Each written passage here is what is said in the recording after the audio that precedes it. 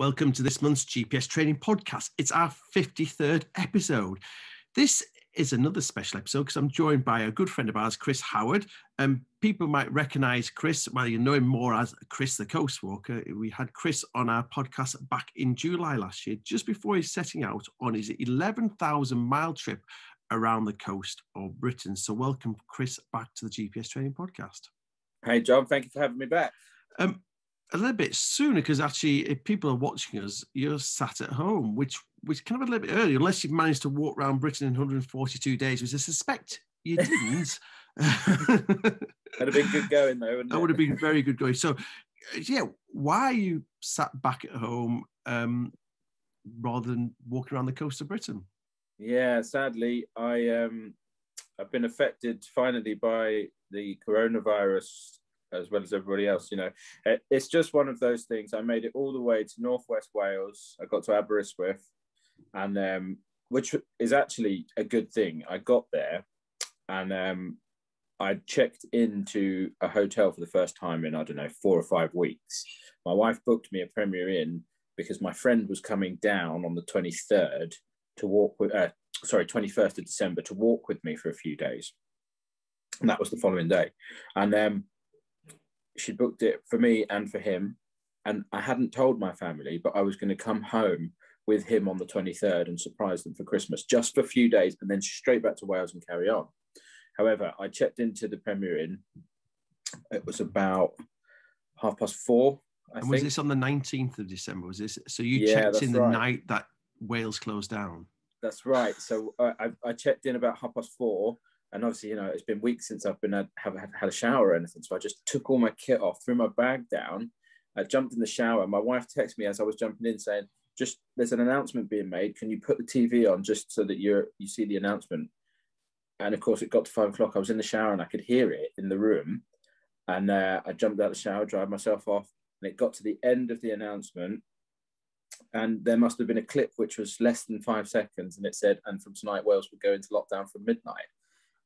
I then had, 6 hours to get out of Wales.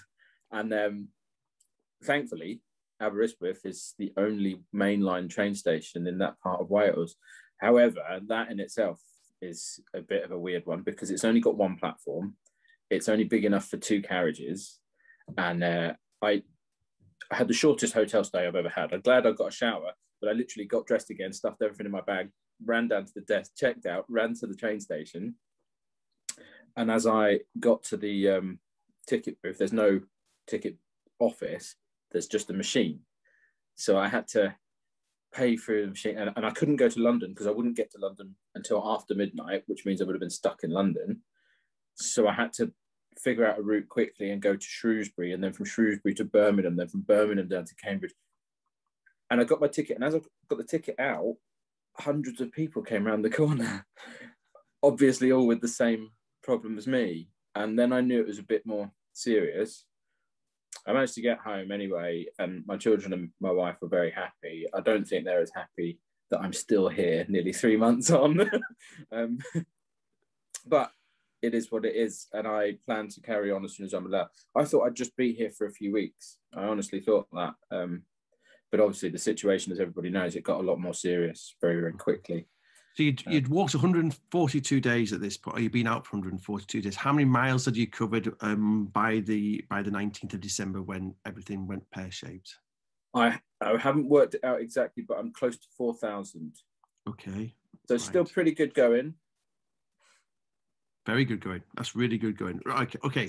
Let's go all the way back to the beginning. So we know where we are now. We know why we're talking to you at home rather than actually walking around the coast of Britain. So you've done 142 days, approximately 4,000 miles, but it all started back in July. So if people haven't listened to the podcast back July, you go back and you can listen to the pre-chat. But Chris started walking from Norfolk, which is near where you live.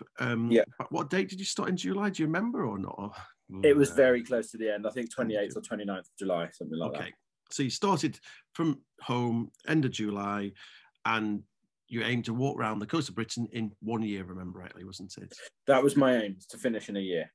So how many miles did you end up covering day by day? What were you aiming to cover, and what did you eventually achieve in this 142 days to date? So I managed to average a marathon a day. Some days I was able to do upwards of 30, so 30, 32, 33. And then I did a very long day, which is the longest day I've ever done. And I don't really want to repeat it, but I did a 40 miler. And I really needed some days off after that. But the problem is I haven't had days off. Like a lot of people approach it and they'll walk for a week and then take 2 days off, or they'll, go for 3 weeks and then take a week off or whatever. I've just consecutively walked a marathon every single day for that 142 days. So you how many days off? You must have had a day or two off, didn't you, over that 142 days? The only day off was going to be the day between me checking into the hotel and my mate coming, and that was going to be my rest period. I only hope, Chris, I hope your wife paid the premium Premier Inn fee so you can get your money back, did she? Thankfully, she got our money back. And she was doing that whilst I was trying to figure out how to get home and what the hell I was going to do, but it kind of all worked out in the end. Your only day off in a luxury hotel in a Premier Inn hotel, and suddenly you have to bail out. It's just typical, isn't it?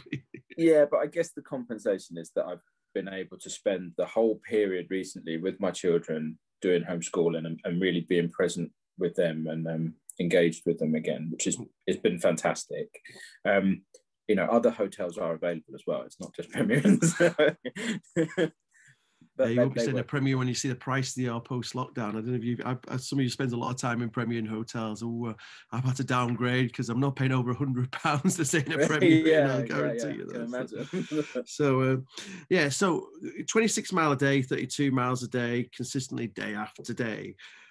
So I saw a number of days you were really testing yourself, a physical side of things. So actually you had some days where you didn't eat all day and you didn't drink. Why were you doing this? Is this just a moment of insanity? I know you've kind of got a bit of sadistic nature to you. It kind of went back to that previous podcast we had, that in the beginning, that chat. And I think you asked me a question about, how are you going to adapt in different places? It's going to be more remote and things like that. And in my head, I looked at my route and where I started, and I planned that each next stage was kind of training for the one ahead. North Coast, Norfolk is really flat, then getting down to Kent and along to Dover and stuff. It's a bit hilly, but that's going to train me for the Jurassic Coast, and then further down into Cornwall, that's all going to train me to get into Wales. And then in theory, Wales would have trained me into getting into Scotland and a bit in the lakes. And that kind of was the theory. But I also thought the further into Scotland I get, the more northwestern areas, Cape Wrath, that kind of area, they're going to be really lean days at some points. They're so remote. I don't know if I'm going to be able to restock supplies. I'm going to have to forage more. I'm going to have to get my body used to taking on very little, but still expending a lot. So, I decided to document some real test days where I went without water, without food completely. And the discipline alone to just not give in to that feeling of just a sip of water would be all right. Just pushing yourself hard. It was mentally training as well as that kind of physical side. And was it easier than you thought it was going to be, or is it, as you say, is it just mental training? Once you've got your head around it and you focus on it, you just get on with it, is it? It is a bit like anything you do. If you can really engage mentally, you can really discipline yourself and just get through it. But I've got a lot of respect for people that fast, and I've never really dieted in my life. It's not something I've ever needed or wanted to do. But those people that go on fast, 24-hour famines or longer, it's quite a profound feeling to forego what is your normal option of food and intake of water, to then suddenly you've got just the bare minimum at the end of the day, and you really, really appreciate it. And it doesn't matter what it is either. That food is just fuel, but you really enjoy it, even if it's bland as anything, because your body is just craving nutrients and craving that kind of recompense. So what did you eat at the end of the day? When you hadn't ate or drank anything a day, did you treat yourself, or was it just your normal rations at the end of it?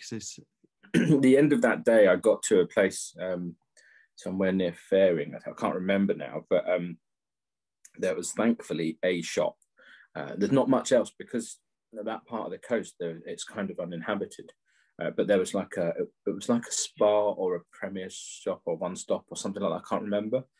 Very limited in terms of its supplies, but there was a fridge with, you know, drinks and stuff.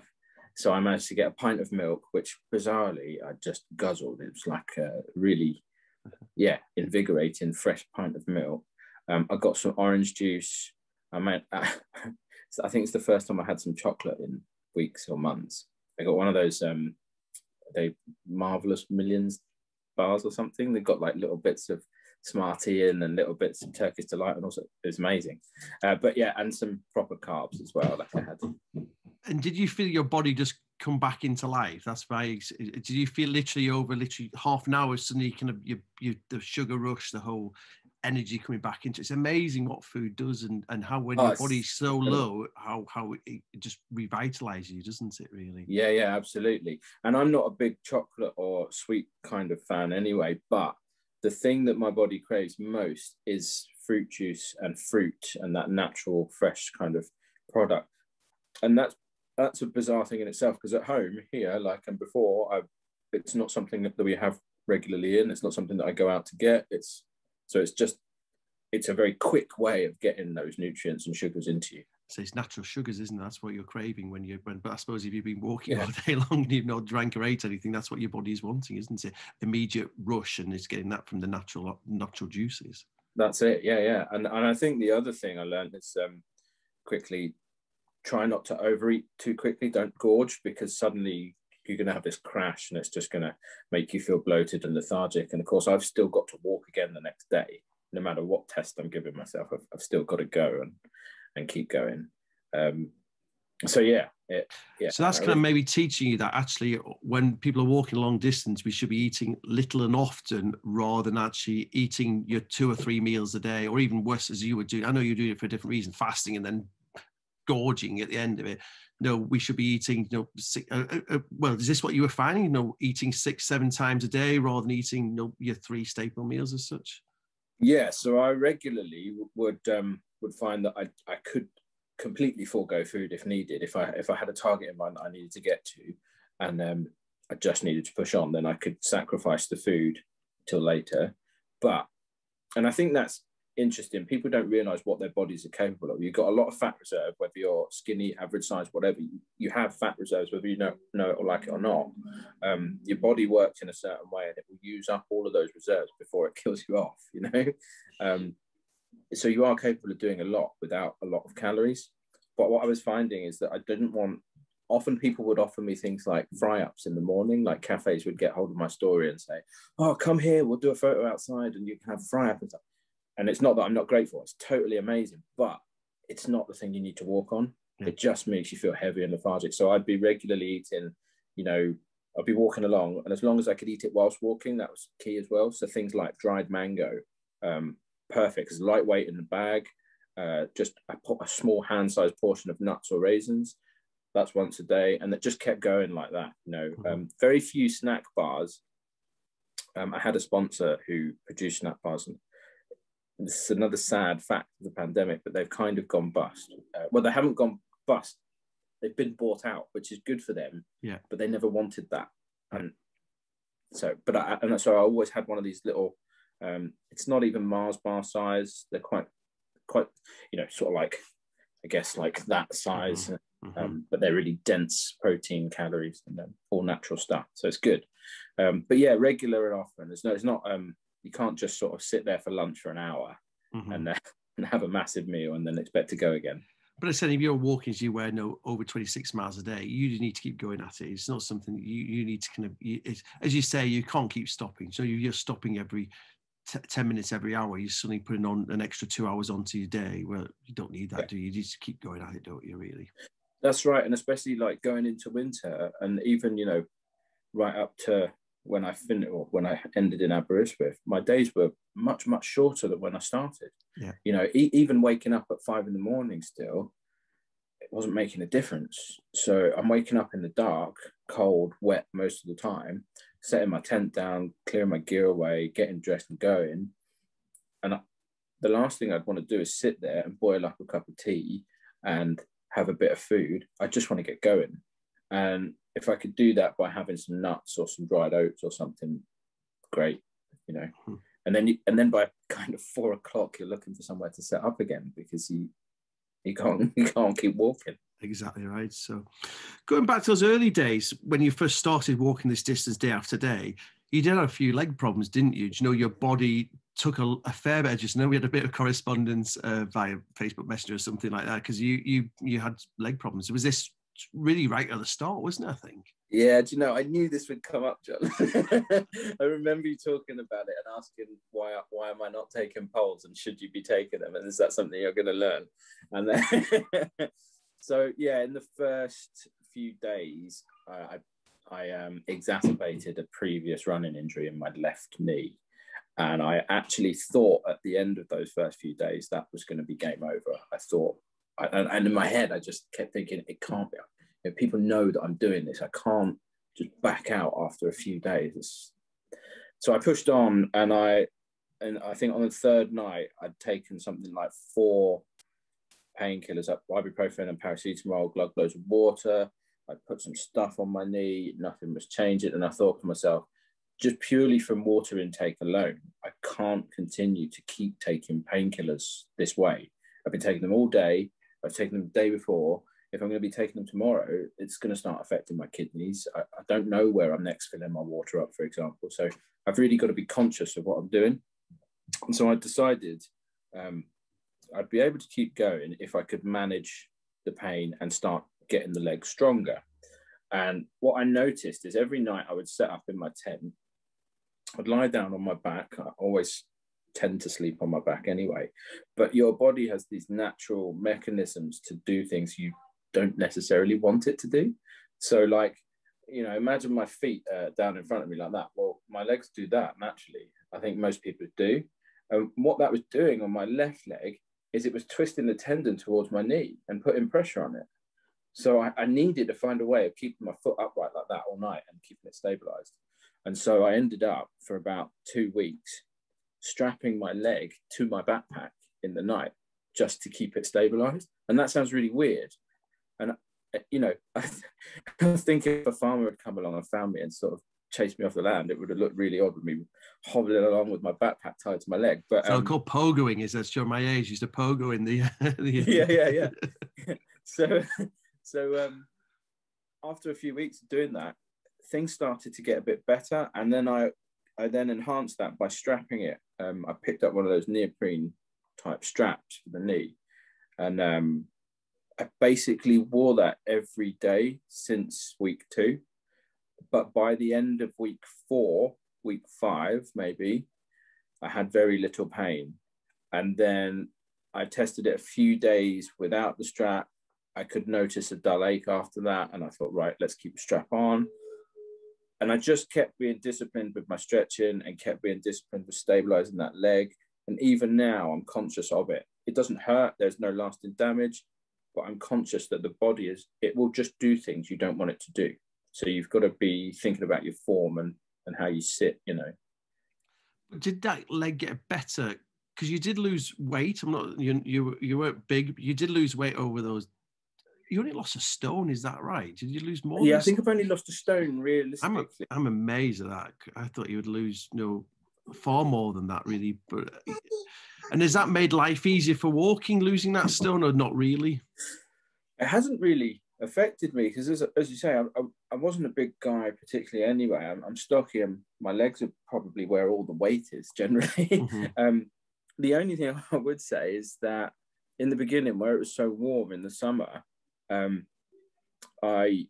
backpack strap, the hip belt, yeah, that rubbed continuously to the point where I just had raw skin on my hips. And, it was a couple of things. Probably I was carrying that little bit of extra weight there, but also the moisture and it being hot all the time, and then strapping back up again the same day, or, keep going like that. And it's just repetitive. But the skin kind of toughened and got harder. I kept them clean and that was fine.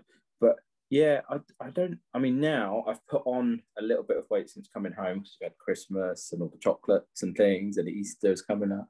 But I haven't put on a lot more weight. I'm not back to what I was when I left. So I just wondered But that then I'm help your still leg. walking and running every day, you know. Exactly right. Yeah, I just wondered that would help your leg really, because losing that weight would take that extra pressure off. No, but A little, again, yeah. it would. But I still never used poles, you see. Mm,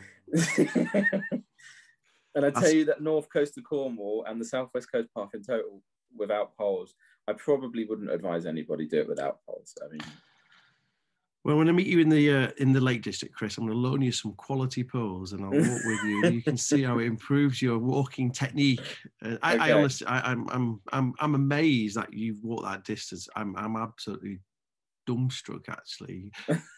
Yeah, because I'm amazed how much quicker it makes me walk, and how much more, I don't know, upright. You don't fall over, you don't stumble, especially when you're tired and things like that. sure. So. Yeah. It's funny because a lot of people that have come out to walk with me or met me in certain places and come to walk, they've had great big backpacks and poles and all sorts with them.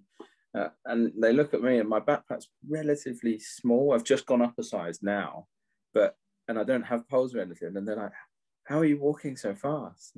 Because it's all I've been doing for 100 odd days. Yeah, there's nothing else in my life. That's brilliant. Right, best walking so far. Which was the best section of coastline that you've covered so far? So people don't know, you're walking clockwise. So from as you've already kind of described the route so far. So you can come down across the bottom, round Land's End, and then back up. You kind of skirt quite a bit inland again, and then back round into Wales. So which is out of the 14,000 miles that you've done so far, 4,000 miles, sorry, that you've done so far, what's the best bit of walking? You know, it is all lovely, and I know people want to pin me down on that, and it's really hard. I don't want to upset any particular area. I'm going to come to the worst one next, Chris. So we'll upset the people next. We'll have the best one to start off with. We'll come to the worst bit. I think the thing is, partly because I'd never been there, but also because it is so naturally stunning. I just cannot get over and can't get out of my mind how amazing Pembrokeshire is. Right. It is just, it's out of this world. Like, it's like being on a different planet sometimes. Yeah, beautiful. So Pembrokeshire Coastal Path is the one to walk. Oh, the least favourite section of coastline to date? Part of it's also in Wales, the Carmarthenshire side, when you go up the estuaries, sort of to Kidwelly and Ferryside and stuff. It's interesting, but I think when I was there, the weather was particularly bad. I think it had 20 days of solid rain in that section. And I'm sure it's pretty when it's not raining, but I didn't even want to pay attention to the view at that point. Mm-hmm. But I'll blame that on the rain alone. The worst section for me is parts of Kent, actually. And it's kind of inner city parts where you come back out towards the estuary and go through Sittingbourne and places like that. And I'm very familiar with those areas because I grew up there. I've got friends and family around that area, all the way from sort of Gravesend round and down towards Whitstable and Tankerton and stuff. That section's nice, but the bit towards that, it's really, it takes a bit of getting used to, because you are back on normal roads, and it's not just a road alongside the coast or the estuary.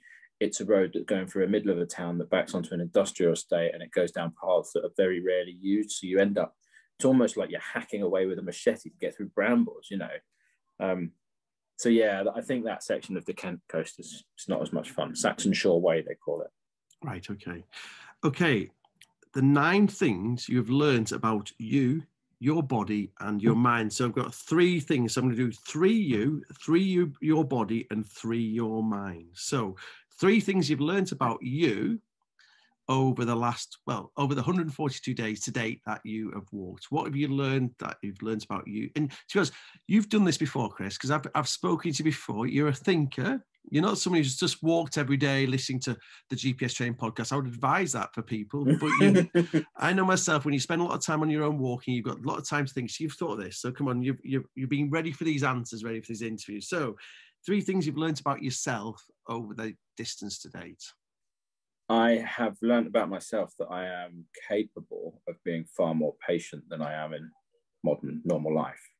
So patience is that you've got patience that you didn't know you had before. You've learned that patience comes, yeah. Absolutely. And I think from that comes tolerance and all sorts of crazy good benefits, you know. But I'm not just patient with other people, I'm patient with myself and less harsh to quickly criticize myself.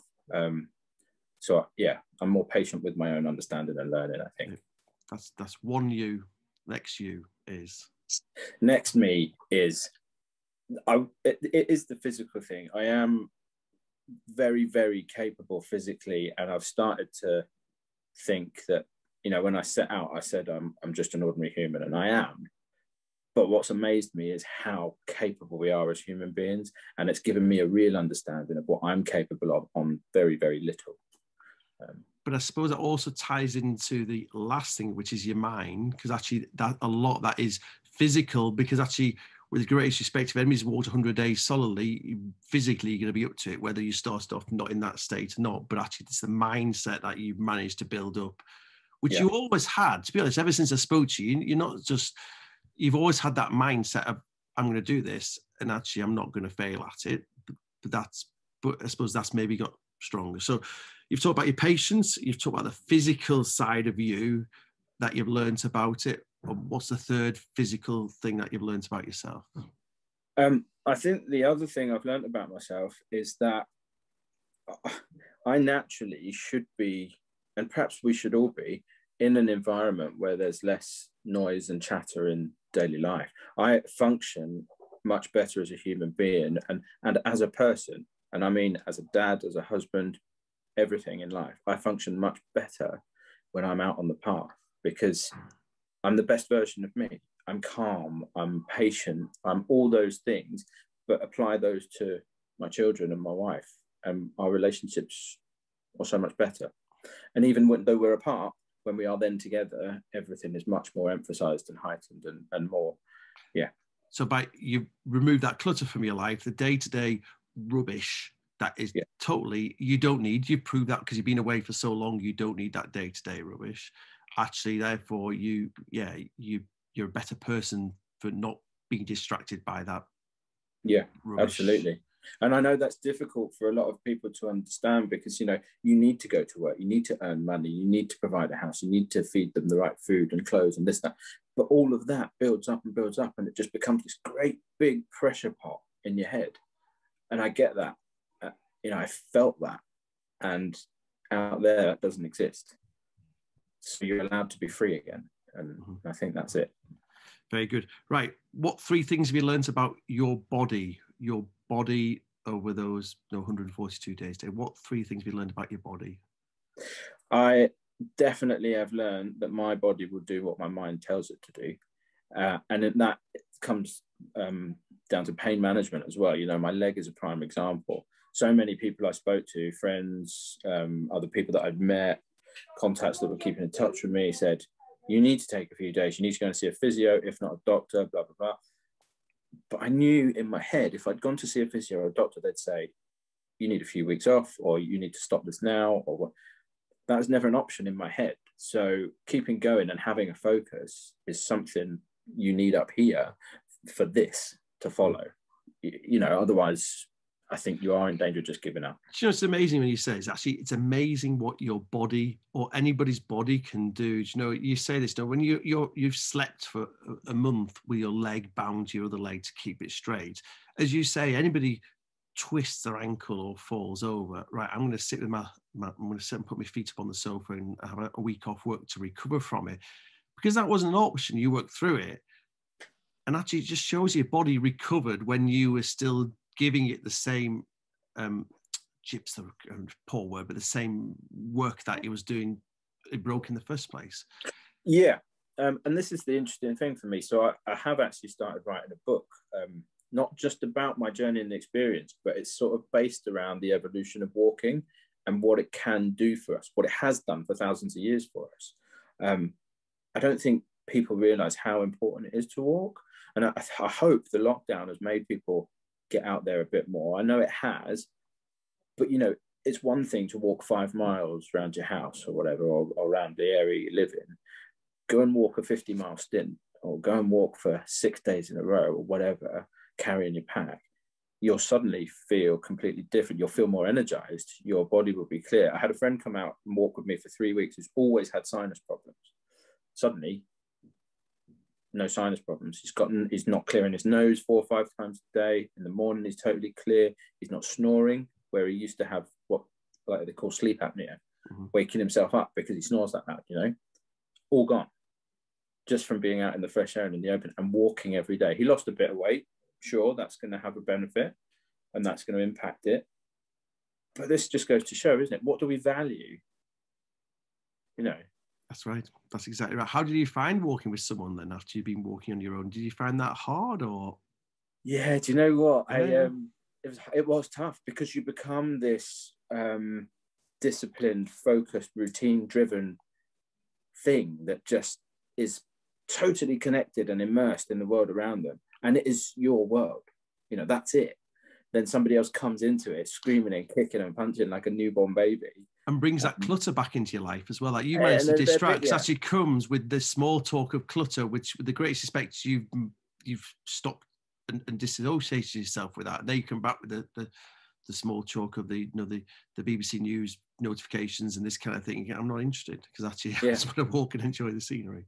That's exactly right. And it took him a little while to sort of get his head around the fact that you don't need to be looking at our phones or next notifications. You're here, not away. You're away from work and that world. This is all in front of us. We should be immersed in it and enjoying it, you know, and appreciating it. But in the end, it was a really great experience. I've never spent that amount of time consecutively with him. And I think we're stronger friends because of it. I think he learned a lot too. And I certainly learned that as part of probably that patience that I've learned as well. And that's nobody's fault. It's just it is the way it was, you know. Good. So going back to your body. So your body will do what your mind wants it to do. Anything else you've learned about your body? Yeah. I think you can be as strong or as fit as you like. You can go to the gym and pump as much stuff as you want and get those muscles to look pretty. But the truth is your body will do more than you think anyway. And I don't think it's often very good that you just go and train certain muscles to look good. I think the body should just be an average. And I guarantee you, someone walking the way I'm walking, their legs are probably stronger than someone that's in the gym doing quad curls or whatever they're called, or squats every single day, because they're capable of going the distance, and your muscles rely on the things going through them. Yeah, I'm just so surprised by how strong and resilient it is. Yeah, fantastic. And your third and final thing that you've learned about your body over the distance, or anything else that you've learned about your body, and then we're going to move on to your mind. So I think you're very much body related. This kind of links to that last bit, but I'm surprised at how quick it is to adapt. You know, just in every respect. I mean, I wear glasses for reading and watching TV just like you. I always have, pretty much. When I'm walking, I don't wear glasses. And in fact, whilst I was on my walk, the only time I put glasses on was when I got on the train from Aberystwyth to come home. And my eyesight seems to have improved. And I've since done some research with Specsavers about how walking can impact your sight. And it's actually proven it reduces chances of cataracts, does improve long distance sight. That's an incredible feat for the body to do on its own. It's improved eyesight just from walking. You know, my heart rate is far lower coming home from the walk than it ever has been when I've been running regularly. Mm-hmm. That's insane. Mm-hmm. Yeah, it's an amazing thing, the body. It is that, yeah. But yeah, it's that general well-being. Your overall fitness, even compared to your overall fitness, must be 10 times greater than it's ever been in the last few years, anyway. I think so. And so I think the key that on the last point about the body is that really, for me, where I've always thought you've got to be strong in the leg, you've got to have strong arms, and you've got to do that because of different disciplines like rowing and rugby, you know, you need those strengths. What I've really learned is actually the key is to be strong and supple. You don't have to be overly large. You don't have to be overly strong. You just have to be fit and a bit flexible, and you'll get through anything. That's right. Brilliant. And then the final things on the 9 things you've learned about your body, your mind, and you is your mind. So what 3 things have you learned about your mind over the walk so far?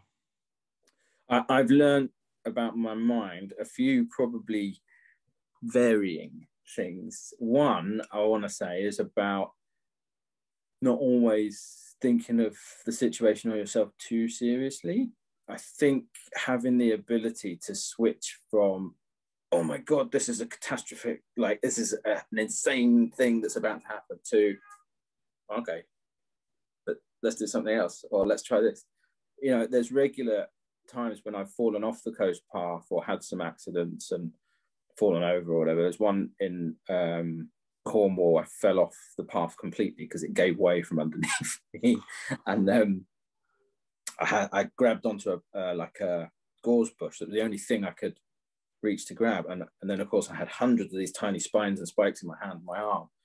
And it started throbbing because, well, that's what would happen. But yeah, and I sort of, in my head, I thought, what am I doing?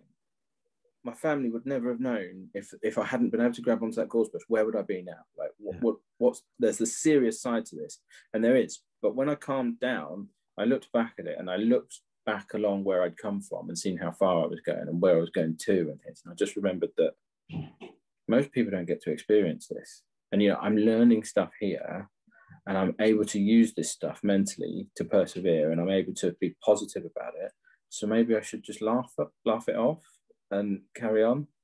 And in the end, that became a revelation, because just being able to look back at the dangerous situation and say, was all right, wasn't that bad. But I think sometimes you need to be in that awkward, dangerous, bad situation, whether it's mentally or physically. And then when you move back into your normal life or normal back to walking, actually that suddenly becomes easier, because actually you're not falling off the cliff. Because actually, yeah. So you have to have the trauma in your life to kind of come back into it. To have the and then realize actually what you thought was hard work or traumatic actually is not traumatic, because actually I've been somewhere which is a far worse place, which is potentially you've fallen off a cliff and that nobody would ever find you for weeks on end. Exactly.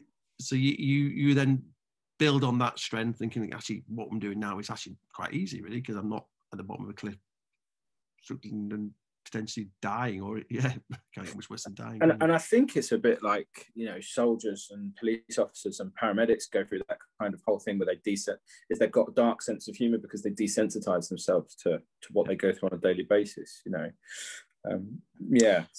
So any other two things on your mind? Was isolation a good thing? Being on your own, was that a good thing? Because again, does that help your mental state, or do you tear yourself to pieces in that state? Yeah, that's a strange one, because it's weird. I like my own company, and I still quite like my own company.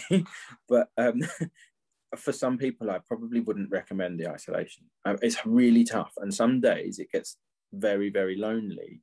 But, you know, the mind is so strong. I found myself when I was approaching towns on seaside areas or coastal areas that had bigger towns or a small population, as soon as I saw people again, I had to remind myself to stop talking to myself and that social etiquette still exists, because your mind is that powerful. It's not even a conscious thing. It will just keep you reassured by going into this automatic chatter, and it'd be just about nothing, you know, but it's really powerful.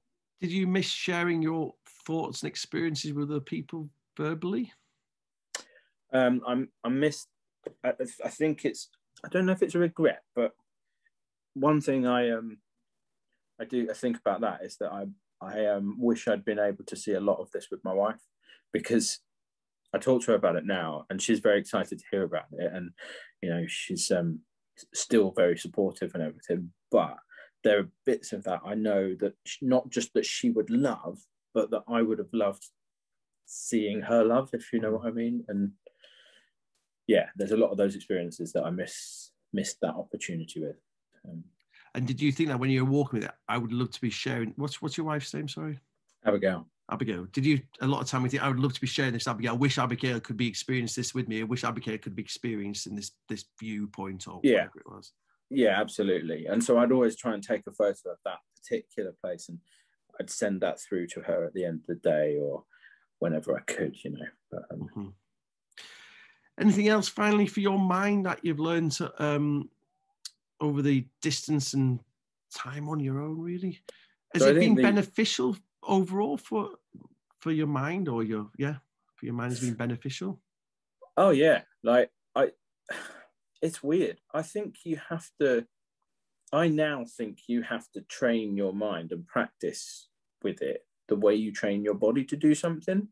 It's such a powerful tool, and it's capable of amazing things. But also just removing myself from the situation I'd been in and having that freedom to be present and mindful of the things around me, it's not only opened up lots of doors and different opportunities, but it's unlocked a load of potential for me up here, and it's made me see things completely anew. I totally agree with you. Do you know, somebody who does walking, is, for me personally, the mindset of that long distance walk is the key thing. So as you rightly say, the physical side of thing, frankly, there's not much you can do about it, because actually, if your leg breaks or if your leg, that's you. Over time you physically be able, but that mindset is that, being in the zone, just being focused on achieving this, and actually breaking it down as well, isn't it? Because actually you sit down at the start saying, I'm going to walk this 11,000 miles around the coast. Actually, it's not a manageable thought. Actually, it's you kind of think, this is it's not ridiculous, but you kind of sit there going, but actually you break it down, right, today I'm going to do this mileage, today I'm going to push myself and do 30 miles or whatever. You have to, for your mind, otherwise you get overwhelmed with things, don't you? Yeah, I think though, John, you are a walker, and you're used to using GPS and things like that as well, and so like setting a challenge like that, it feels less ridiculous because you're you. But a lot of people I've met have turned around and said, "Why are you going to do that? What do you mean? No." It's funny. I don't know. You've been doing other things, but my good friend of mine interviewed me on my own podcast this year, because I did a long walk. If people don't know, they will know, because I listened to the podcast. I did a 62-mile walk in 22 and a half hours. And my friend Paul, who interviewed me, met me at 5 o'clock on the first day. And he says, John, I've never seen you so much in the zone, because I was just like, right, I'm here. I'm click, click, click, click, click. And actually he said, you know what?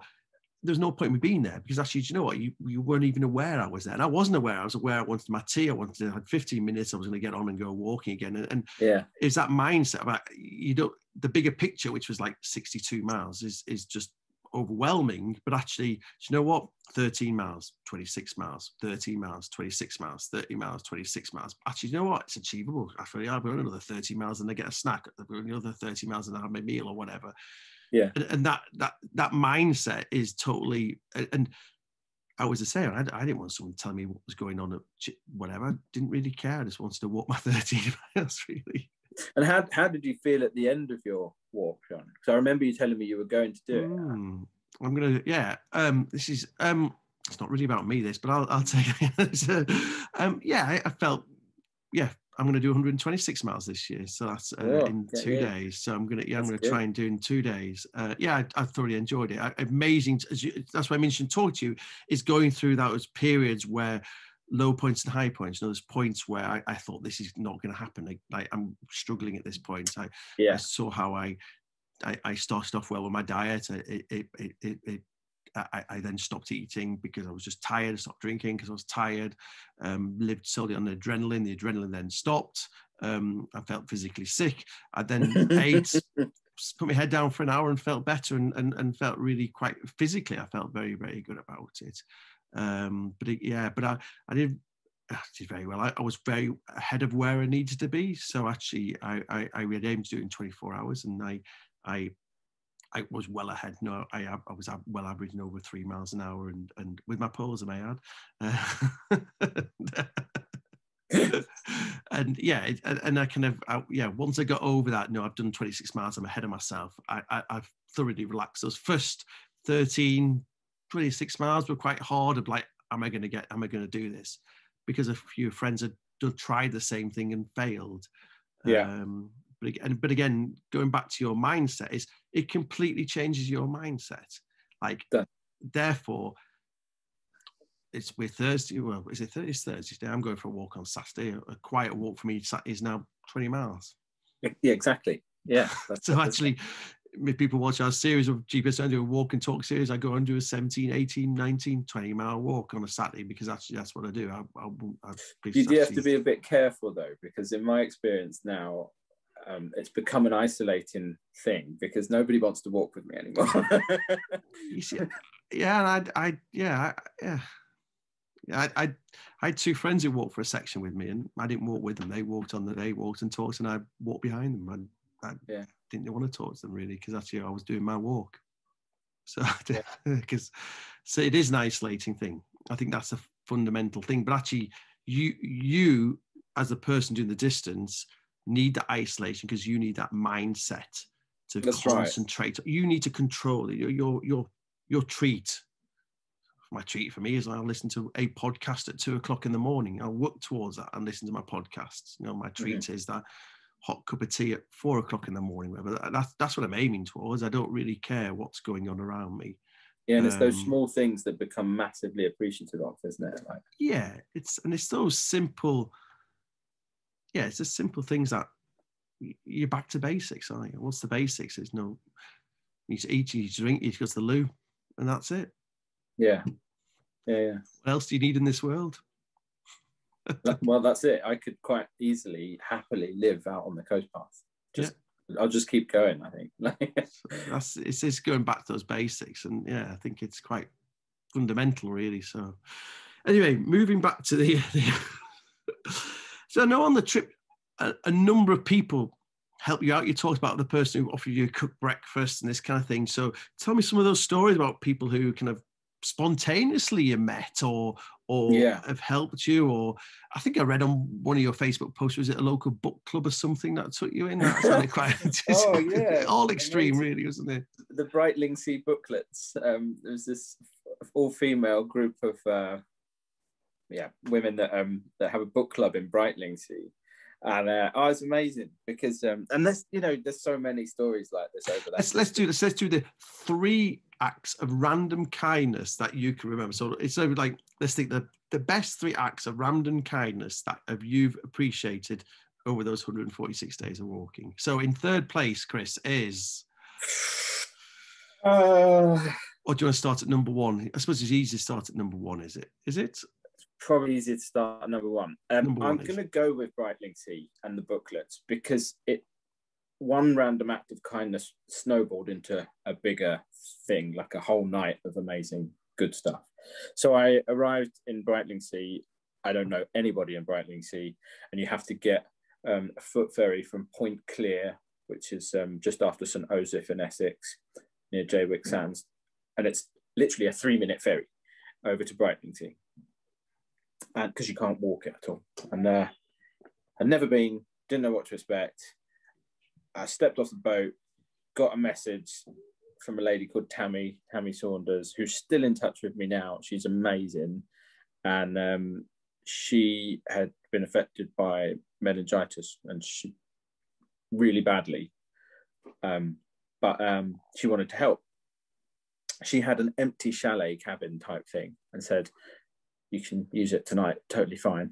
I said, that's amazing. I met her, and she came on her scooter thing, and we were chatting away, and she said, what are you doing? It's amazing, blah, blah, blah. We had a really good chat, and we got on very, very well. And I think because she'd been through a big trauma, and I'd been very isolated, we had this very instant connection.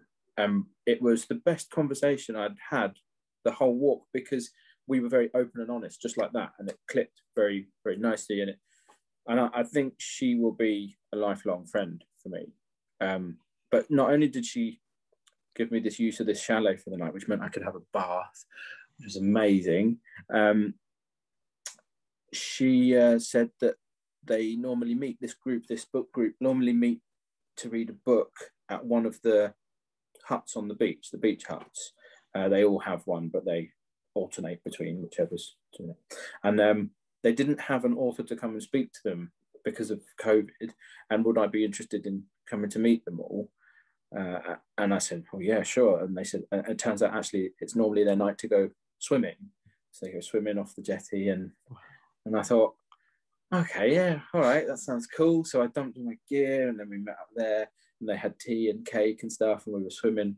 And it's a beautiful place, Brighton Sea. It's one of those shocking gems in the middle of Essex that's like, how did I know this never existed, you know?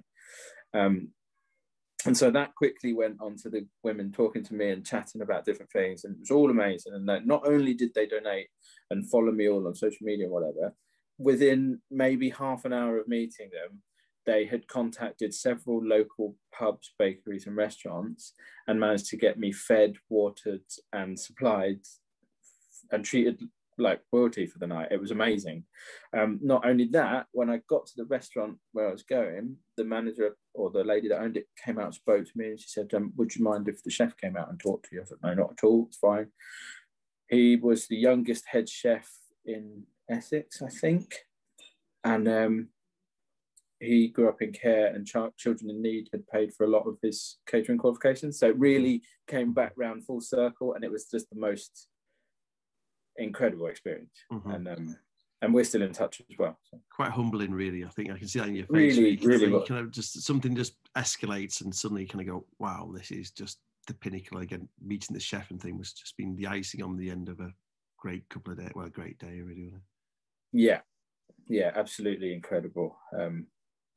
And yeah, I'm very lucky to have met them all and to experience them, and knowing that they're actually quite close to where I live, I know that I'm going to go back there and visit them at some point. So.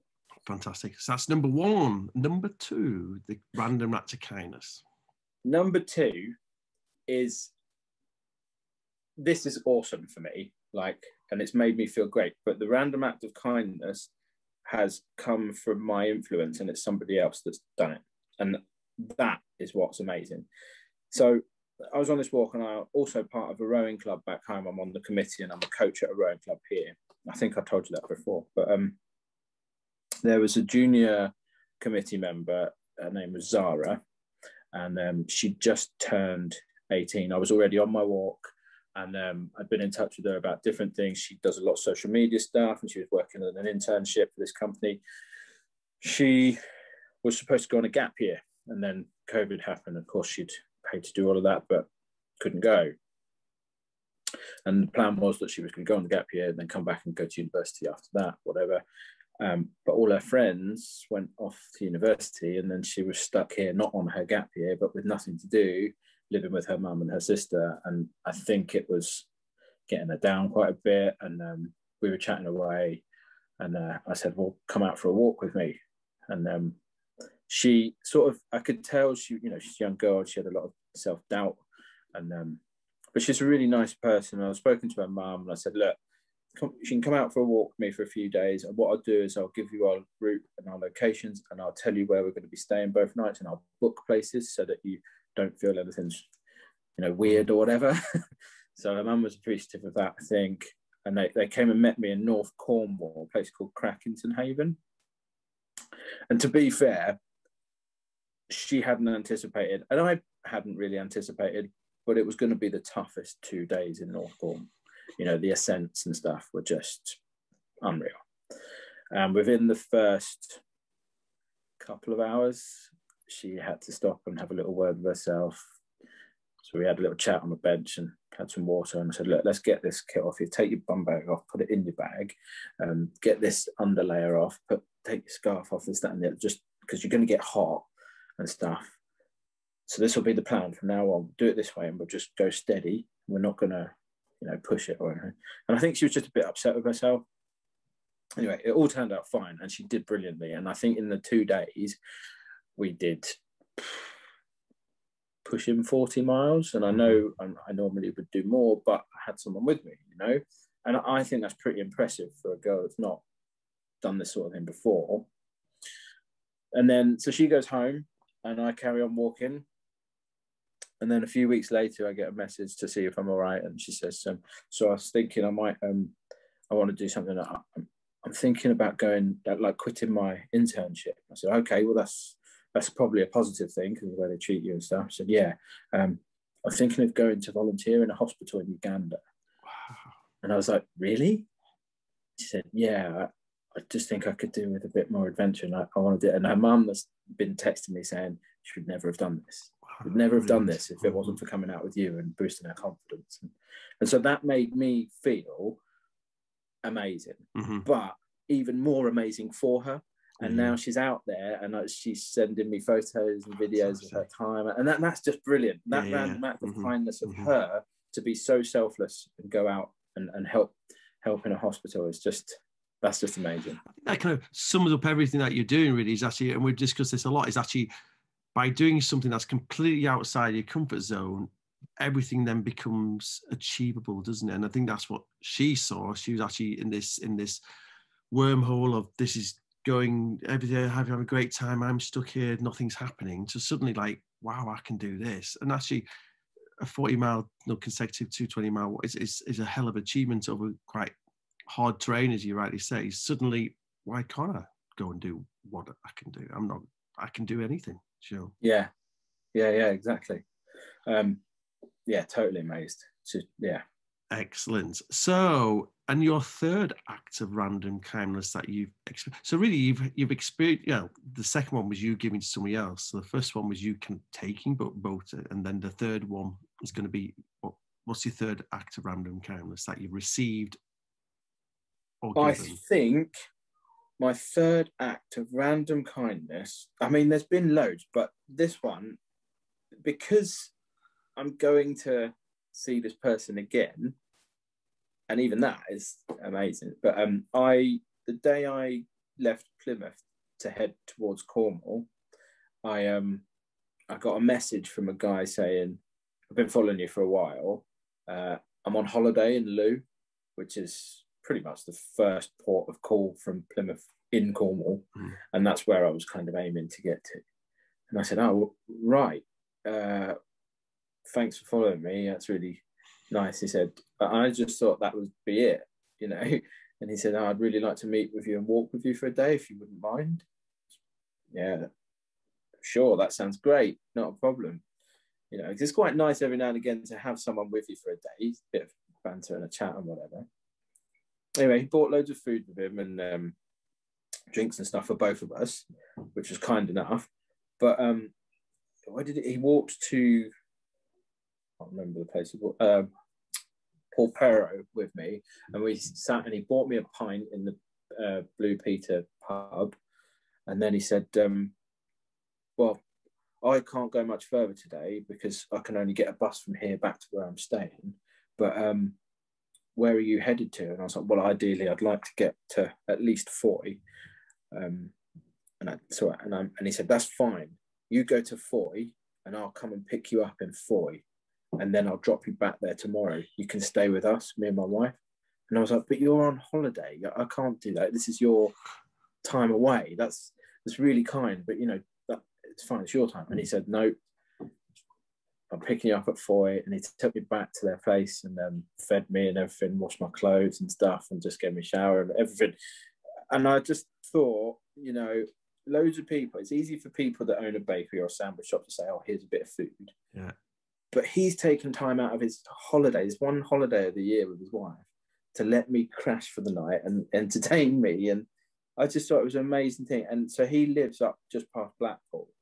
And I'm heading that way, obviously. So I'll be coming to see him. And he said he'll put us up there and everything, as long as restrictions allow and stuff. Fantastic. That's good. That's brilliant. That's good 3 acts of random kindness, Okay. One walking tip that you'd pass on to any of our listeners stroke watchers who are watching on YouTube. There's one walking tip that you could pass on to anybody who walks for 2 miles or 200 miles. What would that one tip be? Don't overthink it. Don't worry about it. Just go. Doesn't matter if it's 2 miles or 20 miles or 50 miles, whatever. Don't overthink it. You'll just enjoy it, and you'll get there. It will be fine. You're designed to do it.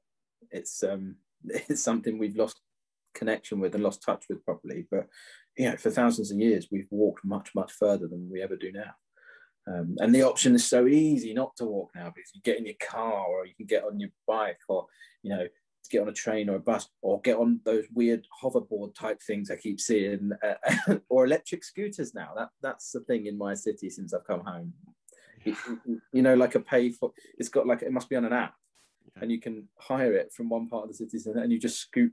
It's just, we've found so many ways not to naturally exercise, it's not good for us. I think just go for a walk and don't think about it. All right. So just do whatever you're going to do. Don't overthink it. Don't overplan it, but just do it. Yeah. Just do it. Definitely. Excellent. You should work in our office, you know, Chris. You could motivate them all, you know. I once had this, I've never mentioned this podcast. I was once interviewed on another podcast, and it was more a business podcast. And they led it by something I wrote. We have big whiteboards in our office with our objectives and our targets and things. And 1 month, a few years ago, I just had enough of it, or I just had enough. So I wrote above the top, just effing do it. So with a big explanation mark, because I was fed up of excuses and fed up like, we could do this, we could do this. I just wrote at the top, your motto for this month is just effing do it. So well, you're right though, because we all make excuses about not doing something, don't we? But we all wait for things to be perfect when nothing's ever going to be perfect. You know, it's never going to be the right weather. As you found, you walk 20 days, you look at the weather forecast, put it in your diary, just do it. Just know what, you might not know how to use your GPS unit, but you learn when you do it. You might not know how to do X, Y, Z. Just learn as you do it. And then you get to the end and go, actually, next time I might do it a little bit different, rather than over planning it. Just do it, isn't it? Okay, moving on. What top tip or what piece of kit would you recommend? What's the piece of kit that if I said if I'm going to take this off you, go, no, you're not going to take this off me. What piece of kit would you hate me to take off you before you continue on with your walk? Well, you know, it's funny you say that, because I think you're wearing the Rab Nexus hoodie right now. Yes, well spotted. And I've got one, and I absolutely love it. It is so lightweight and warm. It's incredible. I don't know if it's my favorite bit of kit, but for value for money, and to have it and feel, because, you know, good kit, we can be kit geeks or whatever, but we all love a good bit of kit. And the truth is, that kit, if it's really good, it performs well. It gives you a sense of confidence. Mm-hmm. And that is what that Rab Nexus hoodie does for me. I've got the pullover and I've got the hoodie, and I only wear the hoodie when I'm walking. And I just love it. It's absolutely brilliant. I would be pretty upset if someone tried to take it away from me. However, I recently got the Garmin Instinct Solar. Do you know, I noticed as I nearly commented earlier on, is that an Instinct Solar on yours? That's a bit nerdy, isn't it, really? Yeah. But the Garmin, was this a Christmas present, or was this something that you got? Do you know, I've been sent loads of stuff since being at home in lockdown, just randomly by people that have been following me. So a guy sent me this just because he's not using it, and it was a present to him, and he didn't want to see it go to waste. So he said, if it's beneficial, take it. So of course, I'll take it. Great. And then a guy last week sent me the Osprey Ether 70 backpack, which is what I said earlier. I'm upgrading that to that size, which is amazing, because they're like nearly 250 quid, you know. And he just said, again, like, I've used it twice, but I'm not using it, so you might as well take it and get some use out of it. It's really kind. But yeah, this is amazing. To get a watch that's going to last me 25, 30 days or whatever without having to be recharged. And actually, I've tested that recently. The battery life is immense. And as long as you actually have it out in the sun every day, it's incredible. And the capability is, it's got so many different functions to it. I do love it. Yeah. Have you learned how to use it yet or not? I haven't learned a single thing about how to use it yet. I know it's got storm alerts, it's got navigation and tracking, it's got all sorts of stuff. Well, when I come off the podcast, I'll email you some free access to our online training course, and I think there's 40 videos of how to use the Garmin Instinct GPS units. So if you've got time to kill, Chris, you can divulge yourself into there. And again, my colleague Andy did all the training videos for the Instinct, and to be honest with you, he had a Phoenix. People know the podcast will know the story. He had a Phoenix, and when we gave him the Instinct to do the training videos, he fell so much love into his Instinct. He sold his Phoenix and ended up with an Instinct GPS watch instead. So so that's the story. And the Instinct is quite funny, because then the Instinct that people see in the online resource was sat in our office. My son, who's now in his early 20s, a couple of years ago, he saw it in the office and said, that's really nice. Can I wear it? And I went, yeah, of course you can. It was actually Garmin's watch. And I had to prise it off his wrist about a month later to return it back to Garmin, because he's going, this is so cool. And I went, okay, can I have it back, please, Harry? He went, no, I don't want this. They are cool though. I mean, I think they're really rugged, but they're so light as well. You know, I don't feel like it looks massive, but it's not a heavy weight on my wrist. It's lovely bit of kit. Very good, excellent. So you give me three. Well, actually, you've flowed on to so your three-piece of kit is your Rab top. That's because you're modelling yourself and I'm wearing it. You've got the Osprey rucksack, which somebody else gave you, and then your Phoenix Instinct. So your Instinct Solar Watch is yeah. Okay, one navigational tip that you would give anybody when walking. I suppose it's kind of easy for you, really. Just keep the C on your left. Do you really? Is that it? But it is. Although I've been giving talks on navigation and various other things to scout groups and guide groups while I've been at home in lockdown, just as a way of kind of keep the fundraising momentum going and stuff like that. And one thing that I notice when they're looking at maps and when they're telling me about how they would do things is they rarely look up. And I would probably say one of the best tips, it doesn't matter how good a map reader you are, you've got to keep looking up ahead. Because if you don't, how can you relate and translate the ground to the map and vice versa? You know, there's a reason there are contour lines, for example, because a map is flat, but actually it's telling you that the terrain is 3D. And if you look up, you'll see just where you are on the map. You know, it's much, much easier and quicker if you can do that. And that's the same for using a GPS or whatever. I saw your video recently of the new Garmin. That looks amazing, by the way. Which one's this? And the Montana 700, was it? Oh, yeah, the Montana 700. Screen on that, it's just great. It's phenomenal. It is. It's a good piece of kit. It is. So yeah, I've fallen in love with the Montana 700 actually since I've been walking with it. I think it's a great piece of kit. So I'm out with another one this weekend, but it's going to be hard. It's like having a relationship with somebody I don't want to have a relationship when I like the Montana 700, isn't it? It really is kind of. Everybody on YouTube says, "John, do a review on this." I'm like, "Oh, this is like taking. No, I don't want to. I want to just go out with the Montana, but no, I'm going to be professional and pick up what the customers are asking me to pick up and do a review on it." So it's there's some great kit around now. Children in Need. Before we head on to when you're going back out, Children in Need is you're raising money.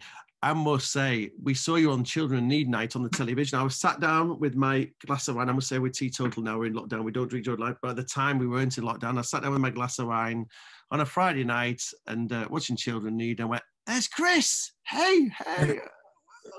So yeah, for all of about 3 seconds. Well, I was impressed. I recorded it and framed it. So yeah, you end up on Children in Need. How much have you raised so far? I think you've completely bamboozled what you were aiming to do. I think you had one big sponsor came along and doubled it overnight, didn't you? I think they did.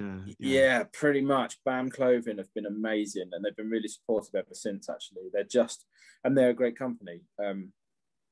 Every now and again, I'll just get a text from them saying, "Hope you're doing all right," and that there's no requirement from me. You know, they're just a lovely company. But yeah, so I am just shy of £23,000 now, I think. Wow. Okay. And what were you aiming originally? And I mean, can't remember the figure. What was your original objective? So I set my target at £10,000. Okay. And for various reasons. One, I had to stick something in the box. But two, I don't know a lot about social media. I was never confident that I'd be able to get much attention because I'm doing everything myself whilst I'm walking. And the last thing I want to do at night is in my tent try and send out press releases or whatever. But, you know, the whole thing has evolved from me just starting a Facebook page and having an Instagram and a YouTube and a Twitter thing, which I still don't know how to use any of them. But it's evolved further in that my website's become more of a blog and I'm writing all about my experiences and other things. And people are noticing that more and putting that out. And people contacted me because of that and suddenly want to donate or want me to do things. I've given talks to scout groups, like I've said, and I do those for free. And if they want to give a donation, they can. But recently I've been giving talks to businesses and companies about motivation and perseverance, and they're donating like a fee almost, which is awesome. It's a totally different direction that I'd intended for this part of my life to have. But that in itself is pretty incredible. Yeah, so the whole thing has just evolved from me deciding I wanted to go for a bit of a walk to this great big snowballing bizarre. You say you're not really, you've done so much on social media. You know, we all appreciate it. You know, we followed you. I actually sat down night before last and said to my wife, I'm going to spend a couple of hours. I'm speaking to Chris on Thursday. I did spend a couple of hours just trawling through his gear, and there's so much stuff. You know, I just kind of went, oh, where'd you start, Chris? Man, it's like so much content on your Facebook page and your social media. It's just like, oh my, okay, right. There's so you have, and you can see that develop over the time as well. You know, the first few YouTubes, you're like, but then you get better. You got better and better at it, which is practice. So I think, and you show quite a nice insight into that world, and I think you've learned not to overthink it, because you can overthink things. Yeah. And also, I think I've learned to not take myself so seriously and just try and enjoy it a bit, because the truth is, it's not a big, I'm not some corporate advertiser. I'm not some product that people have invested millions of pounds in and I'm worried about the return on investment or whatever. I'm just out there doing what I can to raise money for a charity. And and it's lovely that people are following me. I never expected to get as many followers as I have, and I think that's still growing. And but it's just amazing, isn't it? The power of this stuff. I mean, I've walked all over the world and done lots of different things. And when I've been traveling in the past, I remember traveling in India and Thailand, for example. I didn't have a mobile phone, let alone access to 3G or 4G internet. It just didn't exist. So now it's like, can you imagine if I had documented my rowing the Atlantic via social media? It would have been insane, but it just couldn't happen. Yeah. It's fascinating. And all from a phone you just have in your hand, or however you're doing it. It's like it's just this one device which you sit there going, like, it's mind-blowing, really. It's just mind-blowing. But the technology you have in there, that you could do a live stream or however you want to do it, and it's just there in your pocket, isn't it? Yeah, and in all the time I've been walking, I had 4 consecutive days without signal, but that's it. Right. Yeah. Wow. But they were good 4 days as well. They were enjoyable days, those without the mobile phone signal, was it? They were great. The only problem with it was that my wife was worried, because obviously she didn't know if something had happened to me or where I was. But I'd anticipated at certain points there might be comms blackouts type of thing. And I'd said, we had a procedure. So it wasn't quite ready for her to sort of ring the authorities or rescue people. So it was fine. And when are you hoping to head out again, then what's the time scale of now we kind of got Wales getting their lockdown out this last week, I think, haven't they? And we kind of know where we stand in England. Have you got a date penciled in the diary? Yeah, so my date is the 12th of April. I'll be leaving home on the 12th, which is good because it means I get to spend the Easter half term with the kids as well. They get used to going back to school, and then I'm away again, and they've got it in their heads that that's what's happening now. But it also means I get to spend my birthday with them and my wife before I go. My ideal is to head straight back to Aberystwyth. However, if Wales keep saying no to tourists from England, I will go further north in England somewhere. And what I'm likely to do is reverse. So I'll head back to Wales. So I've done that section, and then what I'll do is I'll drive or get a train or get someone to give me a lift back to where I started from. So I'm thinking of starting sort of Blackpool or Fleetwood area. Yeah. Right, okay, that's just logical. It's just the Welsh can't make their mind up what they're doing, can they? Really? It's such a shame as well, because do you know what? It's such a vast country and there's so few people in it. Do you know, it was going back to your escape from Wales. That was such an exciting night, your live social media as you were leaving Wales. It was like, it was this kind of, I remember it well. It was a Saturday night. It was wet and horrible here. And it was like Chris was escaping Wales, because the whole thing was like, the whole country was just changing that night, wasn't it? And it was like, it just went mad like that. I remember getting out of the hotel and I knew where the train station was in my head, because I'd sort of made a mental note of it earlier in the day. And the weird thing was, I got out of the hotel, I'm rushing to the train station, but the streets went mad. There were people everywhere. They were obviously panic buying or just running into shops. And I thought, God, this is a nightmare. Did we not learn from the first lockdown that you don't need to do this? Because again, in my head, I was just thinking, it's only going to be a couple of weeks. Mm-hmm. And then, of course, we're now over a year, we've had these rolling lockdowns and various problems. It was a strange, I was never really scared, but the truth of the situation is I came into contact with more people coming home that night than I would have if I'd just been allowed to stay in Wales. And that's what annoys me a little bit. You know, I would now be somewhere in Scotland, most likely, and I'd have been on track to finish in a year. I now have a decision to make about whether I discount this period of lockdown from the total running days around the country, which I'm in my head I'd like to, because it will still give me a potential opportunity to get around in a year. Mm-hmm. But the reality is it has affected my life further down the line, because it means I will finish later than I'd intended. Yeah. Good. So how can people support you, Chris, and how can people find out more about what you're up to? So like really social media and just giving page and this kind of thing. Yeah, get straight to my website, thecoastwalker.com. There's a buy me a coffee link. There's all my social media links on there: Facebook, Instagram, Twitter, and YouTube. I write a blog on there weekly as well at the moment. You can contact me via email through there as well. And the other thing you could do is follow Children in Need in some way, because I'm on their pages fairly regularly at the moment, which is cool. I'm also giving a talk. I don't know if I completely forgot about this. I should have told you, but I think it's on the 29th of March, and it's via a Facebook group page. There's quite a few people that have clicked that they're attending. Can't remember the name of the page. I think it's Distance Hiking UK. Okay. Right. Tell you what, if you send me that link afterwards, I will put it in the show notes. Yeah. And it is going to be, this is actually going to go out the middle of April. So I'll also put it in the newsletter. So for like cool. In the next week, I'll be in next week's newsletter, and then that will tie in with it. Because again, okay. when people are going to be listening to this, you're actually just going to be, maybe actually put on the 12th of April, maybe just starting your walk again. Because it's in the middle of April by when this gets launched, so you'll be just about heading out at that point. But I'll put something in the newsletter about on the 29th of March, and then people can listen to then. So it gives you a bit of a warm up.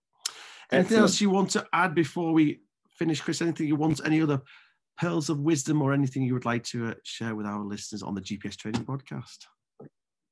No, well, not really. I mean, I'd like. I'm not a font of all knowledge or anything, but to be honest, I'm looking forward to just getting up in your way and meeting up with you for a walk and a beer. I think that was promised last time. So. It certainly is.